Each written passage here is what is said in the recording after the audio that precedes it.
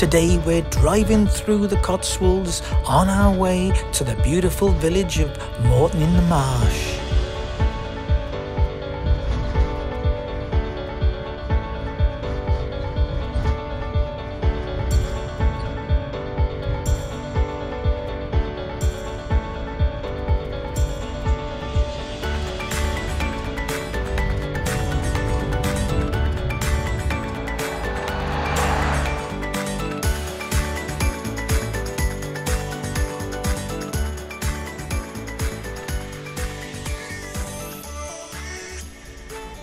So good morning to a very cold again and frosty morning here, this time in Moreton-in-Marsh. Been here 2 years ago, that was July, totally different thing now mind. Here we are in the midst of winter and the site is only half open. Apparently the toilet block, the boiler's gone down, so one toilet block is open in the second field. So you got a bit of a walk to get to that one, and they're doing building work in that field. We'll have a little walk around and we'll see what we can see. Come on.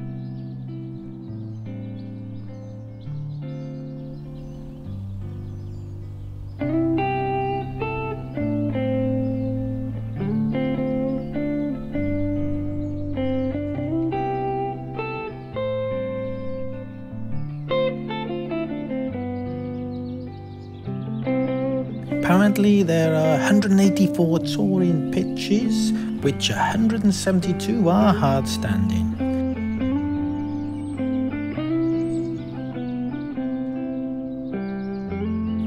In the summer, if I remember, they have a pizza van that visits the site every Tuesday and Friday. Somehow, I don't think he'll be here this weekend.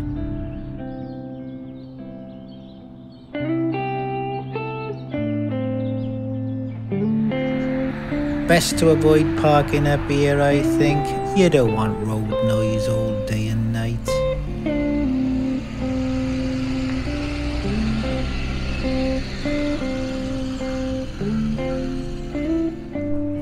This is the little walk we gotta do to go to the toilet block, because a few pitches are being renovated, as we can see. So everyone's told to park and pitch on the eastern side of the site. Oh well, look at the bonuses. We definitely got a few extra steps in every day. Shall we have a little look in the toilet? Oh, go on, the things I do for you.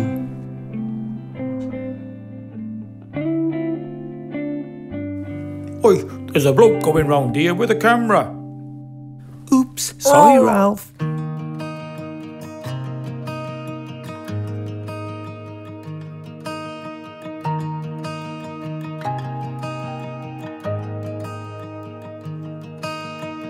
I do like Moreton-in-Marsh.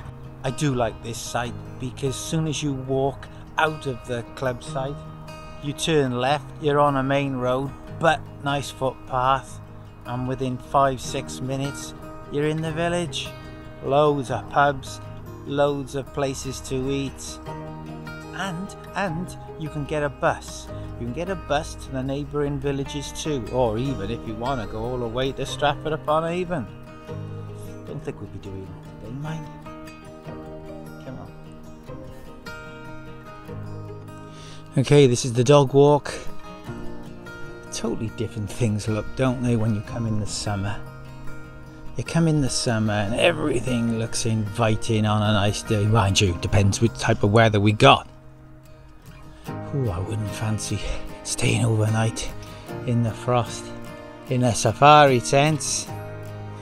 But I don't know if they're open, but if they would, I'm sure they got a good form of heating.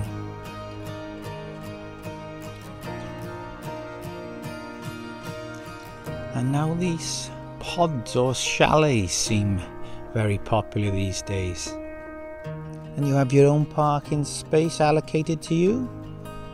Primrose parking, cowslip parking, Daisy and Bluebell, obviously all individual names. And you had stayed in one of these before?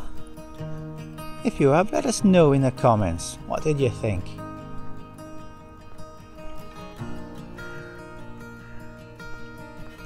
I suppose, you know, as we always said, we've all got friends and relatives and family that perhaps would like to join you but haven't got a caravan motorhome. And this is an opportunity to come along and enjoy the fun. Didn't see this last time? Communal fire pit. Oh, you'd need that on a morning like this, mind. Yeah, fair sized dog walk. Yeah.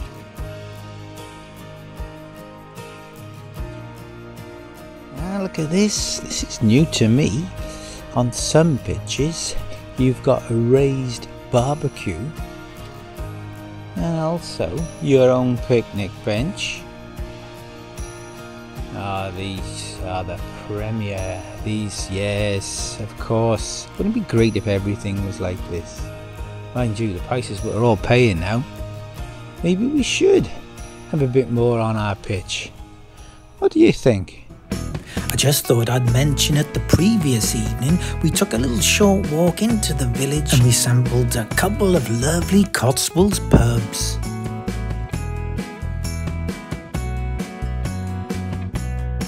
Just walking now back from Moreton-in-Marsh back to the caravan park, and can you see all this sheep poop?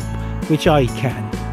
Now if it was a dog, you'd be fined for leaving all your mess, but maybe it doesn't apply, that rule, when it comes to the farmer moving his sheep from one field to the next, because if you haven't got a good torch now, your feet are going to be covered in it. Let's continue slowly. The next day we took that bus I mentioned earlier, this time to Stow on the Wold. It's here where I saw Porch House, which is claimed to be the oldest pub in England, with timbers dating back to the 10th century. Inside, look out for the witch marks edged into the 16th century fireplace in the dining room. They're there to ward off evil spirits. We then visited St. Edward's Church, which is home to a wooden door which looks like something from a fairy tale. Indeed, rumour has it that the door was the inspiration behind J.R.R. Tolkien's The West Gate of Moira, that actually appears in a scene in Lord of the Rings, The Fellowship of the Ring. We then got back on the bus again to visit my very favourite village in the Cotswolds, Bourton on the Water. And of course we had to have that iconic shot of someone standing on the bridge. While we were there, I thought I would take the opportunity to seek out this car park, which has a designated area especially for motorhomes.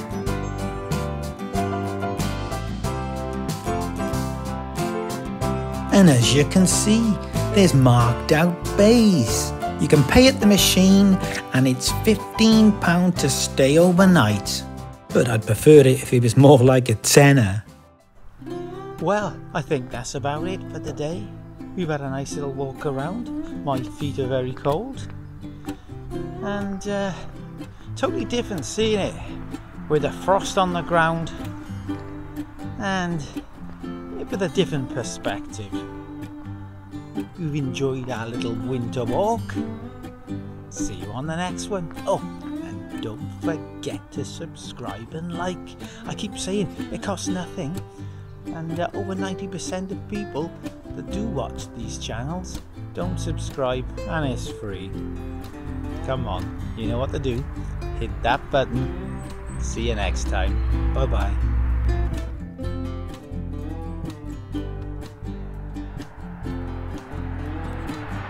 Excuse me, mind the poop on the pavement.